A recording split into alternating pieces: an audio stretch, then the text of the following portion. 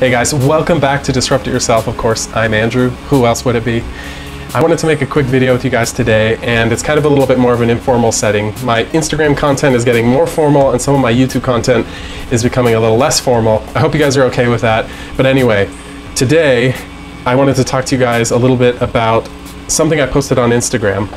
I actually posted this a few days ago, 5 days ago. And I asked my friends, a bunch of you who follow me there, what you thought of the DigiLab 3D45, but specifically, if you definitely don't want the 3D printer and you're beyond convincing, I wanted you to tell me why you're not interested. Now, I don't expect to be able to convince everyone who doesn't want this printer that they should get it, because I think there's a lot of people who shouldn't probably, because there's no product that's right for everyone. But I do think there's probably a little gap in between of people who don't want it for the wrong reasons, and they'd probably be surprised how much value they can get out of this. So before I jump into the questions, or I should say the complaints, the reasons that you guys aren't interested, I wanted to go ahead and preface it just a tiny bit. I think there's a lot of you who would be interested in this 3D printer if you already have another 3D printer.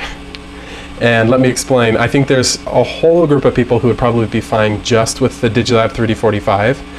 But people like me are probably more satisfied with it if they also had something like the Prusa or the CR10 or any number of other 3D printers.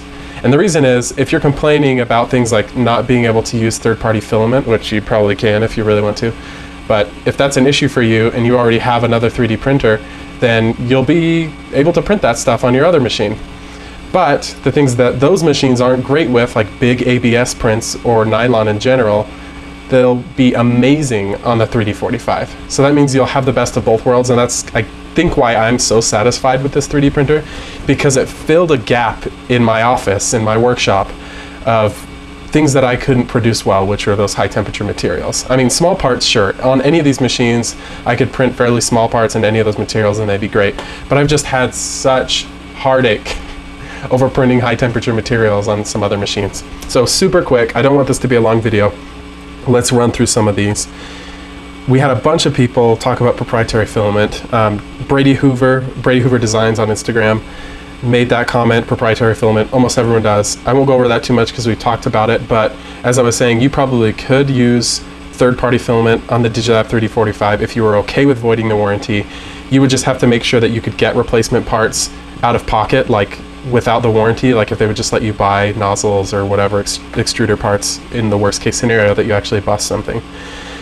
Also, JDM Lewis said same as to the proprietary filament, and the cost is above my desired price point, though machines built with their own enclosures are always going to be more expensive. Great point. Pseudomod Wormy also echoed the proprietary filament, but also the lack of meaningful community support that are big issues for him. Now let me just say something really quick. You're right, there isn't a huge community around this 3D printer. In fact, there's very few people that are really in kind of that community mindset with it. I think a lot of the initial customers, and remember, this came out pretty recently, they're teachers or they're working in kind of a bubble. They're not part of this greater 3D printing ecosystem where we all share and communicate a lot. There's just not a lot of those people that are in this world. But the only solution to that is that more people buy the 3D printer. More people with real 3D printing experience get into the game, so you can't really have one before the other. And 3D Printing 101 mentioned proprietary filament. He says it's expensive, we've talked about those. And he says small build volume. This is a minor concern and it is valid, so let's validate it. It could be a little bit bigger. I'm hoping the 3D50, not that they've announced it, but 40, 45, right? I'm hoping the 3D50 is a lot bigger. I personally feel like it's big enough, probably 90% of the time. Sometimes you will have that one thing where you're like, oh darn, I wish I could print something a little bit bigger. But it's all right. I think it's, like I said, for about 90% of the time, it's just right. So I'll validate that's a legitimate issue. But I don't think a deal breaker. But again, that could depend on what you're doing with it.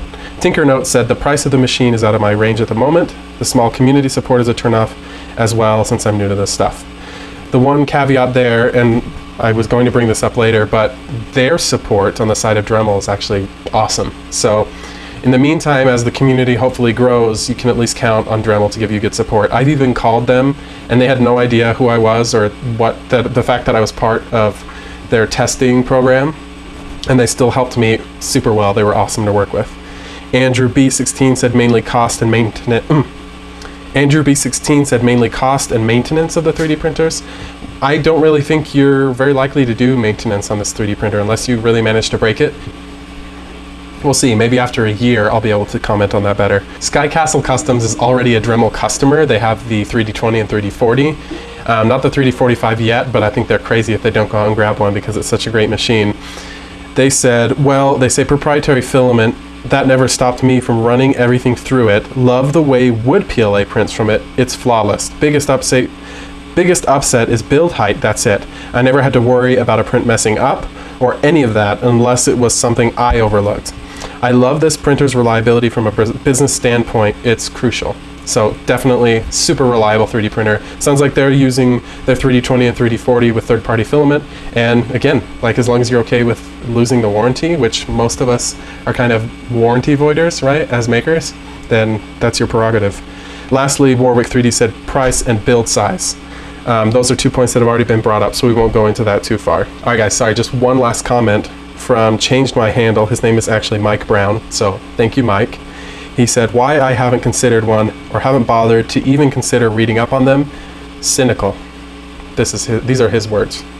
But I unfairly assume that since they're such a big name and it's such a small part of their portfolio that it is just a passing fad, that what I'm buying is someone else's machine wrapped in Dremel's IP. I think he said ID, I think he meant IP.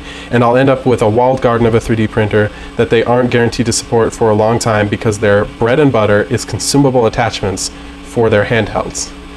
Now, if they made, say, a CNC platform that put a variety of heads on, Dremel name would be more and more powerful draw.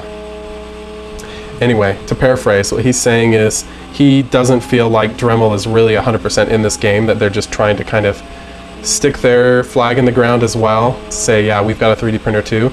I totally understand that because I think that was my initial feeling about the DigiLab 3D40, but I tried it and was surprised that I loved it, and that is still the case now. And let me tell you, because I've spent so much time talking to people at Dremel, not to say that I haven't ever disagreed or had my frustrations, but they are definitely super invested in this DigiLab line. They've also got a laser cutter coming out, and if you go to their website you can see that. But they're definitely in this game 100%, and they're behind it and they care about it, and I think they're seeing this as a big part of their future business. Alright guys, sorry this video already went on a lot longer than I meant it to. I've got a lot of other stuff to work on. I've got to solder some things, I've got to work on a bunch of projects, so I've got to let you go, but keep on making awesome stuff and have a great day. See you later.